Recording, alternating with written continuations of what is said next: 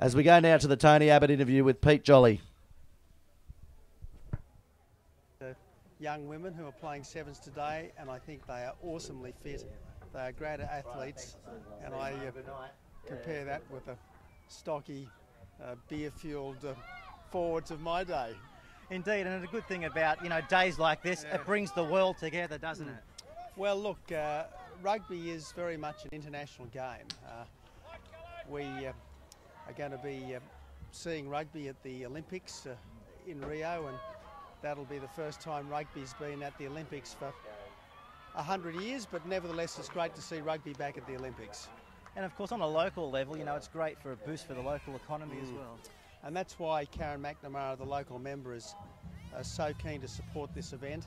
It is a great boost for the local economy. It's a great opportunity for some really good players to come to the Central Coast and show off their skills.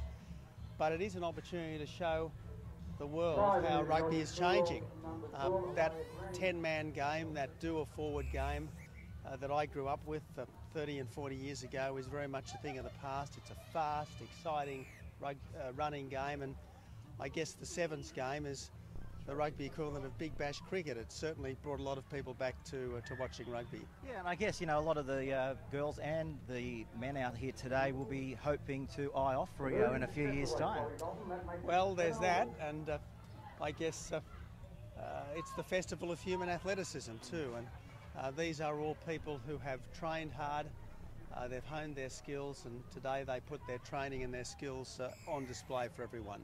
A quick tip for the tournament? Oh, look, rugby will be the winner, it always is. All righty, we appreciate your time, Prime Minister. Thanks for joining us on BarTV. Thanks so much, thank you.